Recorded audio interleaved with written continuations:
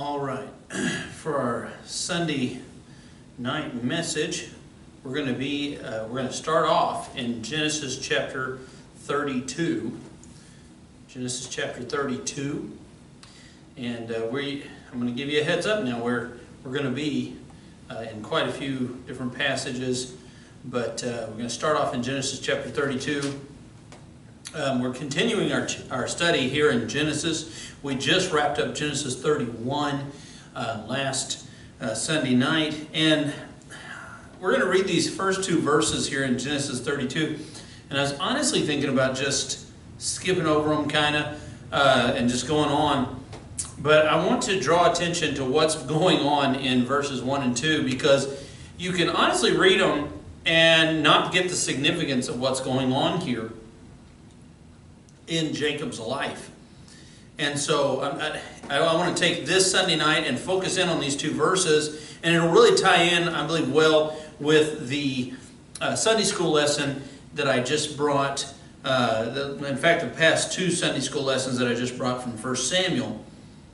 And so the title of the message tonight, I'll give you that now, is Mahanaim. I'm sure I'm probably not saying that correctly, but it's the last word of verse 2. Mahanaim. Let's read verse 1 and 2 now. It says, "And Jacob went on his way, and the angels of God met him. And when Jacob saw them, he said, 'This is God's host.' And he called the name of that place Mahanaim." Lord, I just want to ask you to take over our time together, Lord. I thank you so much for the privilege of preaching and teaching your word tonight, Lord. And I just ask you to please bless our time together. Lord, please speak to each and every one of us through your word. I ask you to empty me of self and fill me with your Holy Spirit. Lord, I pray that this message would be very clear tonight. I hope this message would be an encouragement to folks. Lord, again, I thank you so much for your word. In Jesus' name, amen. All right. Now, Jacob has gone on his way here. If you remember in chapter 31, he is now done in his dealings with his uncle Laban. He has left Laban for the last time. And so all of that, the past 20 years of his life, is put behind him. He's dealt with that, and God has dealt with that. And now he's going forward. And he's getting ready to meet Esau again. And if you remember correctly, Esau wants to kill Jacob. We're told that in verse 1 that Jacob went on his way. And notice this, a lot of times we can read this and not even catch it. But it says, "And the angels of God met him." That's it. I mean, we're given verse 2 on this also, and we'll get into that in just a second, but I want you to let that sink in. Angels met him.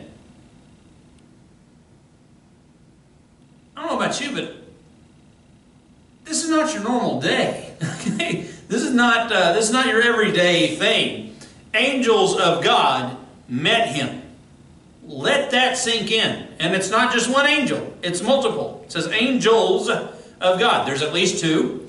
And there's probably quite a few more than that, because he says in verse 2, this is God's host. Host being his army, his angelic army. This would be a number of angels. This would be a lot of them. We're talking hundreds, thousands, dare I say even possibly millions. I really don't know. But it's a lot of them. And when Jacob saw them, it says in verse 2, I mean, get your head wrapped around it. He's not only imagining they're there, he's not even, yes, God's angel is with us. He sees them. He literally sees these guys. And when Jacob saw them, he said, "This is God's host. This is God's armed forces." And he called the name of that place Mahanaim. Mahanaim means, I've seen a couple of different meanings for it, but it has the idea of two. And so it's either two camps or two hosts. Okay, two military camps. It's not, whatever. It's two groups of people is the meaning of the word Mahanaim. Two groups of people. The subtitle of the message tonight, I'm going to say, is we're not outnumbered anymore. Not outnumbered anymore. Jacob sees that there are two camps of people, two hosts of people. He can see he and his wives and children, and he can see his servants and all the people that are serving under him and all the people that are working under him. He can also see the camp of the angels. You can see the group of angels off to the side there. This is amazing. God is showing Jacob, hey, look, you're not alone. In fact, I mean, this is amazing because I think God is showing him two things. I really do believe there's two things that God is showing him at this pivotal point in Jacob's life. I think He's showing him about chapter 31. Listen, my angels were with you the whole time that Laban was dealing with you. And we went into the fact that really Laban was a very dangerous man. And there was a serious threat here to Jacob's life with his uncle Laban. And so we saw that. And so I believe God is trying to show him, hey, look, I had it the whole time. My angels, my spiritual soldiers were with you all along. You were never in any real danger. I had you the whole time. I believe He's showing him that. I also believe He's showing him, now that should also affect your future. I want to show you that hey, Jacob, I had you in the past. I've protected you in the past. I'm going to protect you in the future. You're about to meet your brother Esau. And I want you to know that I am with you, and my soldiers, my angelic host, is with you. You know, in previous lessons, in previous Sunday school lessons, the last two, we've seen that humanly speaking, we are outnumbered. We are outnumbered. In 1 Samuel chapter 13, Saul had 600 men. The Philistines were innumerable. Couldn't even count them. That would be a vastly outnumbered situation. We discovered in the last message that we can either ignore this problem, we can try to win with our meager power, or we can call on God. And we can fight the battles of life with God's help. Jacob is an example. I want to present him to you tonight as an example of a man who has called on God and placed his faith and trust in Jesus Christ in order to have victory over the world, the flesh, the devil, and even death. I hope you've done that too. I'm going to assume you have. Now, whether you have or not, that's between you and God. So, I would encourage you to get that settled. But Jacob is an example of a man who has called on God and is trusting God in his life and with his battles. Jacob is about to show us that for the child of God, you're not outnumbered anymore. You're not outnumbered anymore. See, when we're born into this life, to quote David, man is but a few days and full of trouble. When you're born into this life, you've got a wicked flesh that wants to get you in trouble. You've got a world system that is against you. You've got the devil and his demons aiming for you. And at the end of that, all of that, you're facing death. You are surrounded by enemies. We are just overpowered. But I want you, and we are outnumbered. It says the Philistines were innumerable. They were as the sand of the seashore. We don't even know how many there were of them. There were so many. And all Saul had was 600. You are so outnumbered. But when you're with the Lord and when you are serving, when you are a child of God and you're in the will of God and walking with the Lord, I want you to understand you are not outnumbered anymore. When you have entered the family of God, when you have received Jesus Christ as your personal Savior, you now have heaven on your side.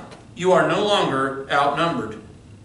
It says that Jacob went on his way, and the angels of God met him. And when Jacob saw them, he said, "This is God's host." And he called the name of that place Mahanaim.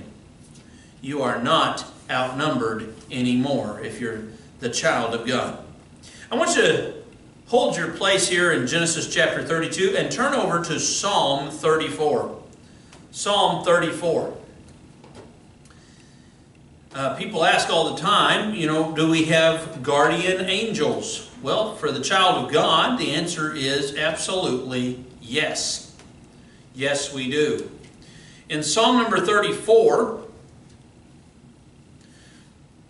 look with me, if you will, in verse number 6. Listen to the psalmist here. He said, "This poor man cried, and the Lord heard him." Now, what did I encourage you to do in the last sermon? I encouraged you to cry out to God. I encouraged you to call out to the Lord. It says that the psalmist in Psalm 34, David said, "Hey, look, I've cried out to God before, and the Lord heard me and saved me out of all my troubles. This poor man cried, and the Lord heard him and saved him out of all his troubles." Verse 7, "The angel of the Lord encampeth round about them that fear him and delivereth them." Hey, the Lord has sent a guardian angel for the child of God, and this angel will deliver them. He encamps round about them. You remember the meaning of the word Mahanaim? 2 camps. Yeah, the angel of the Lord is camping around the child of God. He's protecting the child of God. Turn to Psalm 91. Psalm 91. Let's look at this.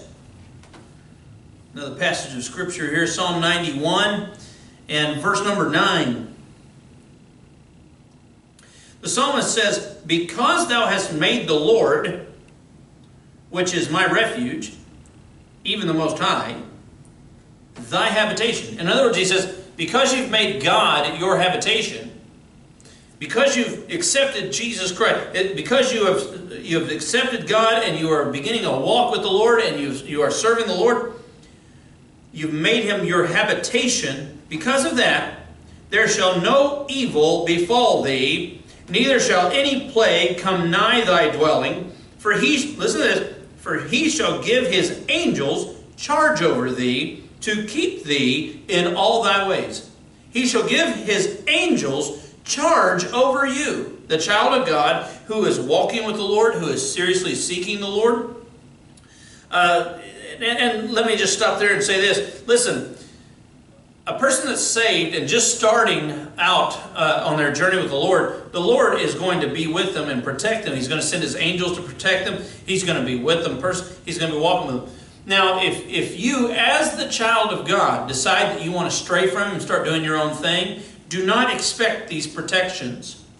I do believe in what the Bible, I believe the Bible teaches what we call eternal security. I do believe that when a person is saved, they're always saved.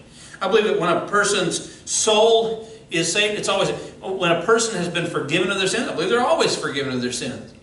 Now, if a child of God decides to willingly sin against God, I believe that they leave the protections of God. They leave a lot of the blessings of God. Let me give you an example. The prodigal son in the Bible never stopped being a son.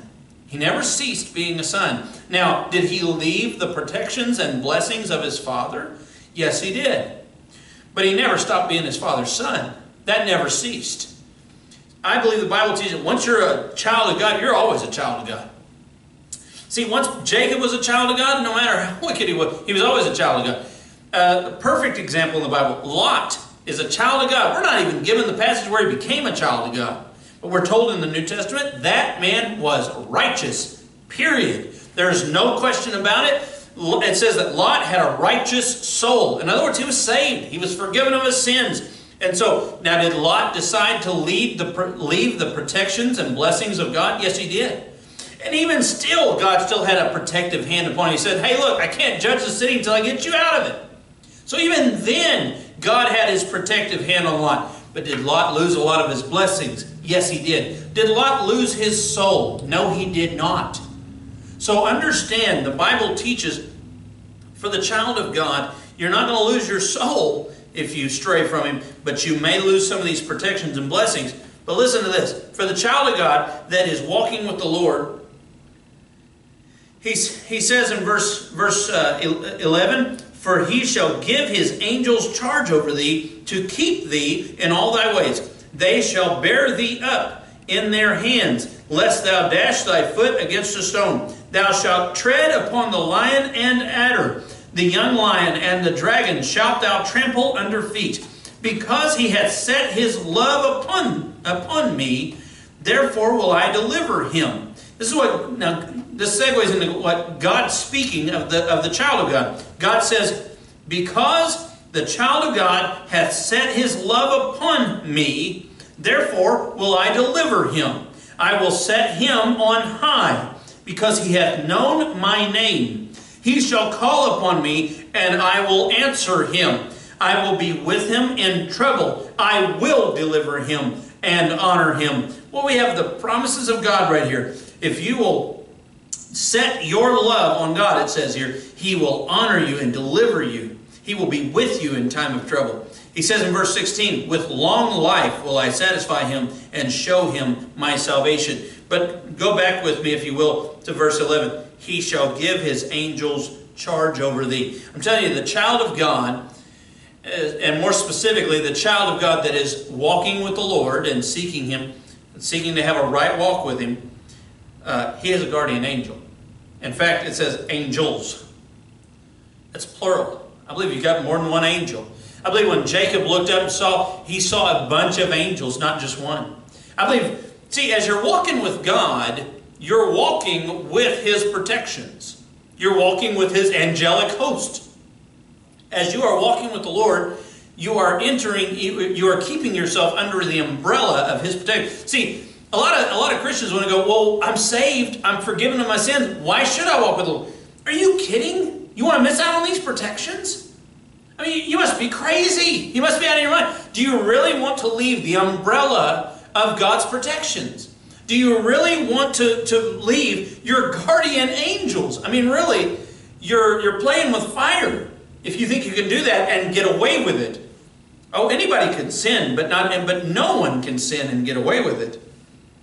I tell you what, let's look at another passage. Look at Daniel chapter number 6. Daniel chapter number 6. Isaiah, Jeremiah, Lamentations, Ezekiel, and Daniel. Daniel chapter number 6. Verse number 22. Very familiar portion of Scripture. This is where the king is hollering down. He got Daniel, he threw Daniel, King Darius threw Daniel into the lion's den, and the lions didn't eat Daniel. And we're told in Daniel chapter 6, verse 22, Daniel tells the king what happened. He says, "My God hath sent his angel, and hath shut the lions' mouths, that they have not hurt me."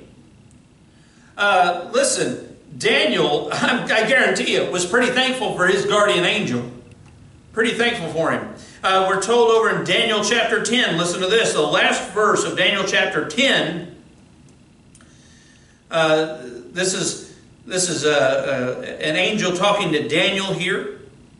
He says in verse number 21, Daniel chapter 10 and verse number 21, the angel tells Daniel, "But I will show thee that which is noted in the Scripture of truth, and there is none that holdeth with me in these things, but Michael your prince." And he names the archangel Michael there, and he calls him your prince. I believe he's talking about Israel's prince, and that word prince has the idea of principality. It has the idea of being in power, the spiritual powers behind the scenes. He's telling Daniel, "Hey, listen, Michael is your prince." That's personal pronoun.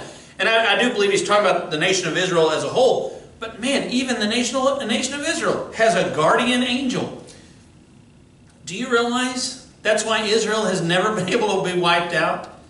No one is ever going to be able to wipe out Israel. They can't. They have a guardian angel.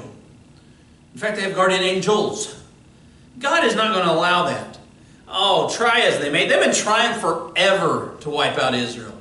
I mean, I want to say for the past 2,000 years, but it's longer than that. I mean, just in the last 100 years, when we look at the Holocaust, they tried to wipe out Israel. It didn't happen. It just made them stronger. Every time people tried to wipe out Israel, Babylon tried to wipe out Israel, it just made them stronger. Every time that this has happened, it just makes Israel stronger. They have a guardian angel. Turn over to Matthew chapter number 18. Matthew chapter number 18 and verse number 10. Matthew 18 and verse number 10. Jesus says this, "Take heed that you despise not one of these little ones." I believe talking about saved people here. "For I say unto you that in heaven their angels," see, that's personal. "Their angels do always behold the face of my Father which is in heaven." Their angels, that's plural. That's possessive and plural. Now that's pretty impressive right there. The Bible is clearly stating that we have guardian angels. We are also told in the book of Acts, we're not going to turn there. Go ahead and turn over to Hebrews, but while you're turning to Hebrews, in the book of Acts we're told that Peter was set free by what? An angel. Apparently Peter had a guardian angel. In Hebrews chapter number 1, listen to this description of angels. Listen to what Hebrews has to say about angels. Now, beginning with verse number 1. We're going to read quite a bit of this chapter. I just want you to understand the Bible is not scared of talking about angels. It gives us a lot of details about angels, in fact. In Hebrews chapter 1, verse number 1, listen to this. "God, who at sundry times and in diverse manners spake in time past unto the fathers by the prophets, God hath in these last days," verse 2, "hath in these last days spoken unto us by his Son. God hath spoken unto us by his Son, whom he hath appointed heir of all things, by whom also he made the worlds." Okay, so now this is clearly talking about Jesus Christ. Go down to verse 4. "Jesus Christ being made so much better than angels." Jesus Christ being made so much better than the angels, as he hath by inheritance obtained a more excellent name than they. So we're told that Jesus Christ is better than angels. In fact, that's the main gist of this chapter. But we're told in verse number 5, "For unto which of the angels," the writer of Hebrews asks the question, "Unto which of the angels said God at any time, Thou art my Son, this day have I begotten thee? And again, I will be to him a father, and he shall be to me a son." What angels has God said that to? So he's clearly comparing and contrasting Jesus with angels here. And that's the purpose of this passage. Skip down to verse number 13 and look at this. "But to which of the angels said God at any time, Sit on my right hand until I make thine enemies thy footstool?" So again, he's continuing asking these questions. Verse 14. "Are they angels? Are they not all ministering spirits, sent forth to minister for them who shall be heirs of salvation?" What a verse about angels. Verse 14. Catch what the truth that God is giving us there in verse 14. He says angels are ministering spirits. Ministering spirits means they minister to us. The word minister means servant. Now, I'm not saying we get to command, "Hey, bring me a Dr. Pepper. Hey, angel. Hey, guardian angel, bring me a Coke." We don't get to do that. I'm not saying that. But they are sent here to serve us, so to speak. It's not that they serve our whims, but they serve God by taking care of us, by ministering to us. They are ministering spirits sent forth. They have been sent to minister, to serve them who shall be heirs of salvation. People who are saved. Children of God have guardian angels. It's so clear. It tells us what their purpose is. They have been sent forth to minister for them who shall be heirs of salvation. What a verse concerning guardian angels. One last passage I want you to look at, and it's back in the Old Testament, 2 Kings chapter number 6. 2 Kings chapter number 6, one of my favorite chapters in the whole Bible. I love this chapter. It's an exciting chapter. 2 Kings chapter number 6. And I want to read a little bit here to get to the verse, so I want you to understand what's going on. Elisha, the prophet Elisha, is just awesome. He is just cool. He is just, a superhero. I'm just using that word flippantly, but he is, the Lord uses him in a mighty way. Let's put it that way. The Lord uses him in a mighty way. It says in 2 Kings chapter number 6 and verse number 8, then the king of Syria, now I got news for you, that's a bad guy in the Bible, okay? Just put a little input there. The king of Syria warred against Israel and took counsel with his servants, saying, in such and such a place shall be my camp. In other words, he's making war plans. He's developing a strategy. He's telling his men, here's where we're going to go. And the man of God, Elisha, sent unto the king of Israel, saying, beware that thou pass not such a place, for thither the Syrians are come down. And the king of Israel sent to the place which the man of God told him, and warned him of, and saved himself there, not once nor twice. This was happening multiple times. This was happening a lot. In other words, the king of Syria would have a battle plan, and Elisha would know about it and warn the king of Israel. In verse 11, therefore the heart of the king of Syria was sore troubled for this thing. I mean, if that was happening to you, what would you think? You would think somebody's spying on you. You would think you've got a leak. I think President Trump's been having to deal with a lot of leaks in his White House. But therefore the heart of the king of Syria was sore troubled for this thing. And he called his servants and said unto them, will ye not show me which of us is for the king of Israel? Hey, which of us is the spy? Hey, whoever's spying, rat him out right now. Here's your chance. And one of his servants said, none, my lord, O king, but Elisha the prophet that is in Israel telleth the king of Israel the words that thou speakest in thy bedchamber. The prophet Elisha knows what you're saying in private. Elisha, God Almighty, is omnipotent. He's everywhere. And he's telling Elisha exactly what you're doing and what you're saying. He's telling Elisha what you're thinking, king. Verse 13. And the king said, go and spy where he is. Go find out where this Elisha is. Now, if somebody's powerful enough to know the words that you're saying in your bedroom, don't you think that finding out where they're at is just silly? Why would you even want to know where they're at? I mean, don't you think they're going to know that you know where they're at? I mean, but he says, go and spy where he is, that I may send and fetch him. And it was told him, saying, behold, he is in Dothan. Therefore, the king sent thither horses and chariots and a great host. There's that word again. Remember, Jacob saw the angels. It says that's God's host. He saw a great host, and they came by night and compassed the city about. They surrounded the city where Elisha was. And when the servant of the man of God was risen early and gone forth, behold, an host compassed the city, both with horses and chariots. This man's name is Gehazi. When Gehazi, it's Elisha's servant. When Gehazi goes out and he sees, whoa, we're surrounded. We're in trouble. The city is surrounded with horses and chariots. And Gehazi said unto Elisha, alas, my master, how shall we do? What are we going to do? And Elisha answered, verse 16, fear not, for they that be with us are more than they that be with them. What a statement. They that are with us, he's saying, we're not outnumbered anymore. You don't have to worry, Gehazi. We're not outnumbered. We outnumber them.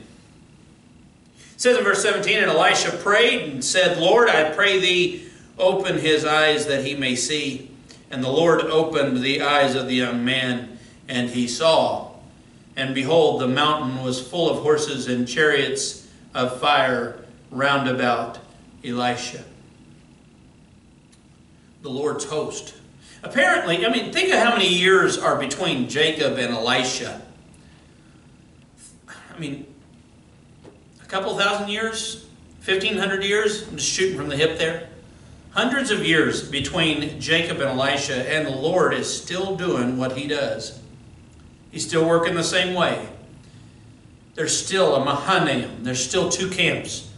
There's still the Lord's host. Dear child of God, I want you to understand you have guardian angels. Now, let me say this. Even if none of that were true, and it is, Romans 8:31 tells us this. If God be for us, who can be against us? God doesn't even need the angels. I mean, that's the mind-blowing thing to really study about the angels. God doesn't need them. There's nothing in the Bible that tells us that God needs guardian angels. There's nothing in the Bible that points out that God needs angels. There's nothing in the Bible that points out that God needs us. If He did, people wouldn't go to hell. But they do. There's nothing in the Bible that points out that God needs anybody. There is all kinds of evidence in the Bible that point out that God wants us and loves us. And we better have a realistic view of that. I find it interesting that God chooses to use angels. You know, I think one day when we're in heaven, I don't think we're just going to be sitting around goofing off doing nothing. I think God's going to use us. I think we're going to have things to do. And I think we're going to enjoy it. I think we're going to have the time of our lives working for the Lord in heaven. I think we're just going to enjoy ourselves all the time doing what He wants us to do. We're going to have such a sense of fulfillment in heaven. There's going to be such a sense of fulfillment working for our Lord. It's going to be wonderful. He's going to have things for us to do. I find it amazing that He uses angels at all. Which I find it amazing that He uses human beings at all. He uses Elisha. He uses Elijah. He uses David. He uses Samuel. He uses Jacob. Oh, it's amazing. If you're a child of God, I want you to understand you are no longer outnumbered. The moment that you enter into the family of God, you are now with the majority as far as angels go. We're told that, I believe that only a third of the angels followed the devil. So if you want to get even literal, technical, I believe that there are more good angels than bad angels. Child of God, you are no longer outnumbered. You have the heavenly host on your side. You have God's host camping round about you. Mahanaim. The Lord and His host are with you. The world, the flesh, and the devil, and even death itself have no claim on the child of God anymore. How wonderful it must have been when Jacob realized he's not alone. He's not outnumbered anymore. What a wonderful realization it must have been. What a wonderful sight it must have been for Jacob to look and see those angels marching with him.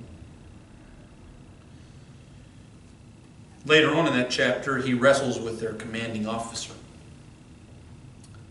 And we'll get into that, Lord willing, next week.